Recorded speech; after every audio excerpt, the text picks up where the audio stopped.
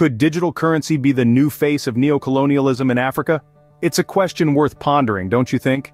To unravel this, let's first understand the term neocolonialism.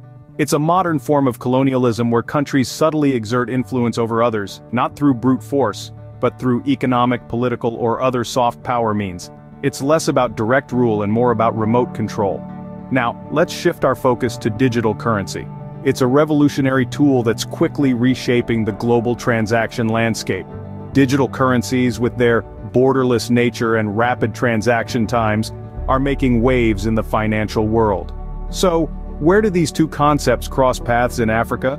How does the rise of digital currencies potentially play into the hands of neo-colonial powers? Could this new financial tool, hailed for its potential to democratize finance, be subtly used as a form of control? To understand this better, let's dive into a real case study: Nigeria. Nigeria, Africa's biggest economy, launched its digital currency, the eNaira, in October 2021. This marked a significant stride in the country's financial landscape, positioning it at the forefront of digital currency innovation in Africa. The eNaira, a project spearheaded by the Central Bank of Nigeria, is more than just a modern convenience. It's a symbol of a nation leveraging technological advances to aid its economic growth. This digital currency was introduced with the promise of transforming the way Nigerians transact, making the process smoother, faster, and more efficient. Imagine this: no more need to carry wads of cash, no more long queues at the bank, and no more high transaction fees. The eNaira offers a seamless, digital solution to these age-old problems. It's like having your bank right in your pocket. And this isn't just about making life easier for the middle class and the wealthy. The eNaira has the potential to bring the benefits of banking to the unbanked, a significant portion of Nigeria's population. This is financial inclusion in action. Moreover, the Central Bank of Nigeria is not just a silent actor in this digital revolution. They play an active role in ensuring the stability and security of the eNaira, monitoring transactions, and maintaining the integrity of the system. They are the guardians of this digital frontier, holding the reins of this new monetary form. But the eNaira is more than just a digital currency. It's a trailblazer, a beacon for other African nations to follow. It places Nigeria at the vanguard of a potential digital currency revolution on the continent. And who knows?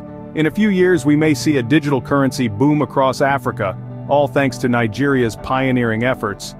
But as we dig deeper, a more complex picture begins to emerge. Yes, the eNaira offers numerous benefits, but it also raises new questions, new challenges, and new concerns. And that, dear listeners, is where our story truly begins. Despite the promising narrative, the implementation of the eNaira has been met with skepticism. A wave of apprehension has swept across the nation, with Nigerians questioning the implications of this digital transition. The primary concern lies with the potential for increased governmental control over personal finances. Imagine a world where every transaction, every purchase, every financial decision is under the watchful eye of the government. This is the reality that many Nigerians fear. The eNaira, while it promises convenience and economic growth, also opens up a Pandora's box of potential privacy intrusions and financial control. The question remains, will the government respect the boundaries of personal finance, or will this become another tool for political leverage? Another stumbling block on the road to digital currency is the glaring lack of infrastructure. For a country where a significant proportion of the population still grapples with basic amenities like electricity and internet access, the leap to digital currency seems a bridge too far. How can we talk about eNaira when millions of Nigerians still struggle to access reliable internet? This glaring digital divide casts a long shadow over the bright promises of eNaira. Beyond these domestic concerns, there lies a larger, more ominous issue. The role of foreign influence, such as from the United States, Europe, or China, is a matter of concern. The question is, to what extent is this foreign influence shaping the future of Africa's digital economy? And more importantly, at what cost? These concerns, both domestic and international, paint a complex picture of the eNaira. On one hand, it promises a new era of financial inclusion and economic growth. On the other, it has the potential to exacerbate existing inequalities and further entrench foreign influence. This raises concerns about the potential for digital currency to become a tool for neocolonialism. Could the eNaira be a means for foreign countries to exert control over Nigeria? This question brings us to the heart of our discussion: the intersection of neocolonialism and digital currency, in this case, Nigeria's eNaira. Let's take a step back and look at traditional colonialism. It was a time when foreign powers exerted control through physical occupation and resource exploitation. They had their boots on the ground, their flags hoisted high, and their hands deep in the resource-rich soils of Africa. They controlled the economy, manipulated trade, and determined the political landscape. Fast forward to today and we see a shift in the methods, but not in the intent. We are in the era of digital colonialism or neocolonialism, where control is exerted not through physical occupation, but through digital means. And the eNaira could potentially be a tool in this new form of control. Consider this. The creation and management of the eNaira involves significant foreign involvement. Foreign entities are involved in the design, the technology, the security, and even the rollout of this digital currency. So, who really controls the eNaira? Is it the Central Bank of Nigeria or these foreign entities? And if it's the latter, what does that mean for Nigeria's economy? In the traditional colonial era, control over resources equaled control over the economy. In the digital era, control over a nation's digital currency could potentially mean the same. It could lead to foreign entities determining the monetary policy, manipulating the economy, and even impacting the socio-political landscape of Nigeria.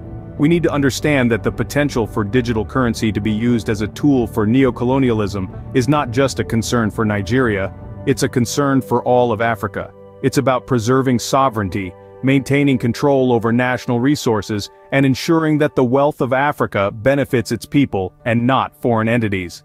The potential for digital currency to be used as a tool for neocolonialism is a concern not just for Nigeria, but for all of Africa.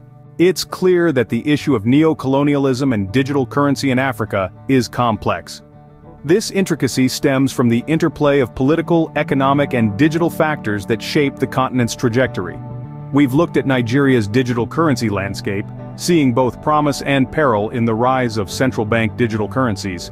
We've also unveiled the realities of these currencies, which, while potentially transformative, might also serve as tools for 21st century neocolonialism. This is particularly true if foreign-selected African leaders are given the reins of this digital revolution. The balance between progress and sovereignty is a delicate one.